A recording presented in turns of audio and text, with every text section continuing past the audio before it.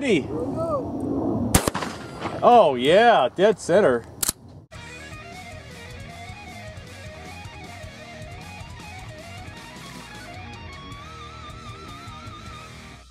Today we'll be testing a 12 gauge slug from the country of Lithuania by a company called MaxSnipe. This is a 1 1/8 ounce steel slug with a flat nose. The flat nose allows the slug to cut straight through brush rather than being deflected off course by it. The Power Hunt consists of a large steel core bonded to a plastic stabilizer tail that also functions as a gas seal. The entire unit flies downrange in one piece. So it's kind of like a non-discarding Sabo, I guess. Originally the Power Hunt slugs used a yellow plastic, but through testing they found that using the natural or clear plastic offered better strength and other benefits. Welcome back, Taofleder folks. Jeff and OG out here with you. Hey, we're back with MaxSnipe. You've seen these a couple of times before. Jeff's loaded some up here with 23 grains. Of long shot, yeah. You've got 25 grains down here. And then a whole bunch of them here with 30 grains of long shot. So yeah, maybe we'll be able to show that it's very possible to overload a slug and push it too hard beyond its design limitations. Exactly, that's what I was thinking. So we're going to run these MaxSnipes against a Russian spy satellite downrange. We're trying to take out all the Russian surveillance, so you can see downrange our Russian spy satellite. If you didn't catch the story on that, go back to the video about the Taylor Swift TV overtake. Let's get to some of these MaxSnipe rounds though, all right? Okay, I'm ready. Here we go. Holy Lord. No chronograph reading. No chronograph reading, moderate recoil and accurate as all get out. Look at that hole. That's good, that's good. Okay, I'm ready. Here we go. Holy Lord. The engineers at MaxSnipe recommended that we use 1.5 grams of long shot, which is 23 grains. The performance was outstanding and the accuracy was great. So let's see what happens if we add a little more powder and push it a little harder. Okay, 25 grains, long shot. A little bit off. A little bit off, but not too bad. 1298.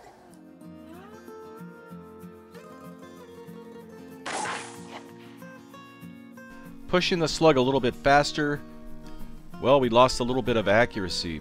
Let's see if that trend continues though. Okay, 30 grains. 30 grains. Aim at the first hole in the center there. So put it in the same hole is what you meant. Exactly. All right. Yep. Okay, I'm ready. Here we go. Oh. Low and right, more recoil. Okay, I'm ready. Here we go. With this much hotter powder load, not only did we lose even more accuracy and stability, a piece of the slug actually broke off the back of it. Okay, 23 grains again. We'll get a chronograph reading this time if we're lucky. 25 yards or 22.86 meters. There you go. Keep everyone happy. Okay, I am ready. Here we go. 1204. Nice solid hit. Yeah.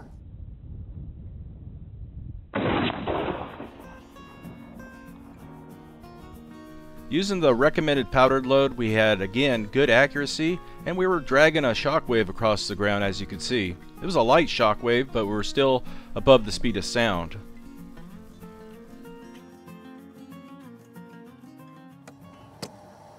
.25 grain now. 25.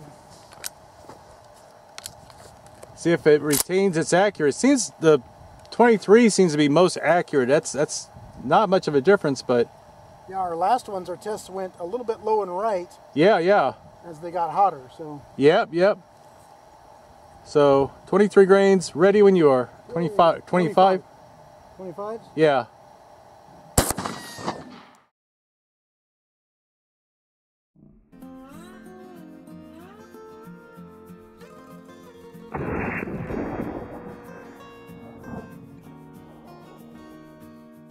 Using 25 grains of long shot, we gain a little bit of velocity. We have a stronger shockwave traveling across the ground, but we're losing accuracy and stability. So it's really looking apparent that these slugs in particular are very sensitive to powder load variations. 30 grains. Yeah, I predict if you're using the same point of aim, it'll miss. Alright, the blue jug when you're ready. I'm ready. Same point of aim on the label. Yeah. Oh.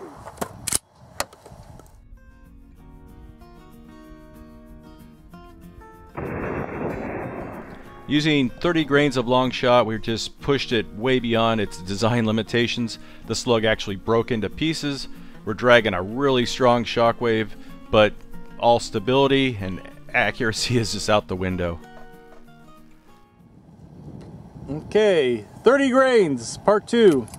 30 grains. I'm going to hold lower than the label this time. Okay. When you're ready. I'm ready. Yeah. Really does not like 30 grains.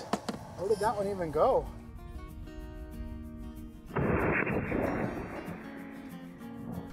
.30 grains again. The slug didn't break up this time, but we just have very poor stability and accuracy again suffers. 30 grains? 30 grains. Okay, I'm ready. Here we go. There you go. There was it.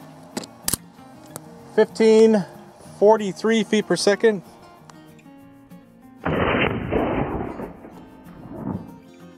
We gave it a third try using 30 grains of long shot.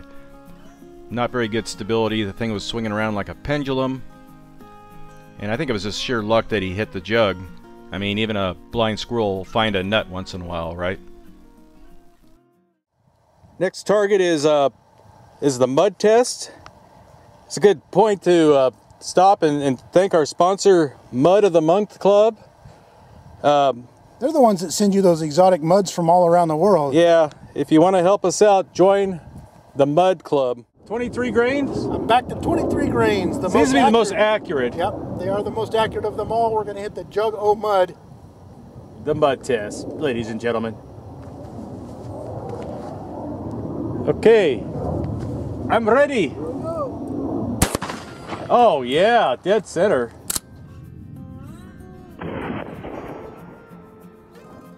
Using 23 grains of long shot gave us very consistent results and good accuracy.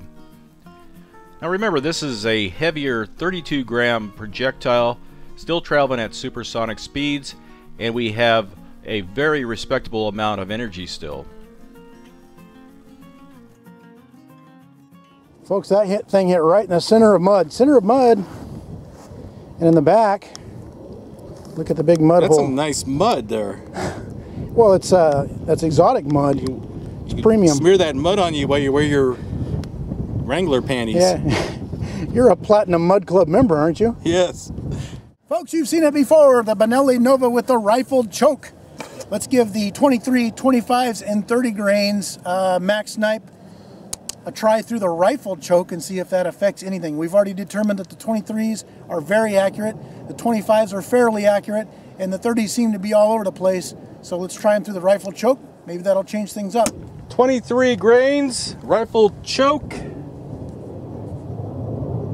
I'm ready. Remember that thing shoots a little to the left. All right. Does it count for that? Okay, I'm ready. No problem. Got it. 23s are accurate. 13 out of a longer barrel. Now using the rifled choke tube gives the slug a little bit of a spin, and we can assume that might make it more accurate, more stable, but we really didn't see that. The slug seems to perform very well out of a cylinder bore. Considering the shotgun that Greg was using didn't have any real optics on it, he's just using the front bead sight, so that's not bad accuracy. Okay, 25 grains. I'll do what I can to aim at the X. Yeah. I'm ready. 1291. 1291.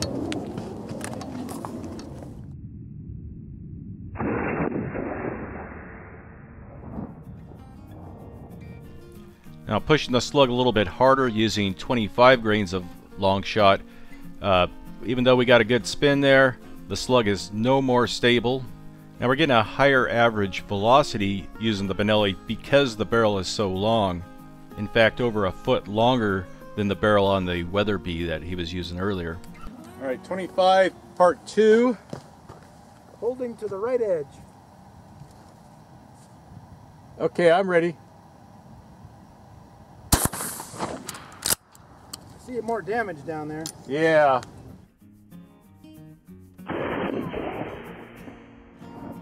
Now in this shot we see a little better stability, but what you want is consistency too. So we definitely saw consistency using 23 grains, the recommended amount, over 25 or definitely 30 grains. The target's a little smaller.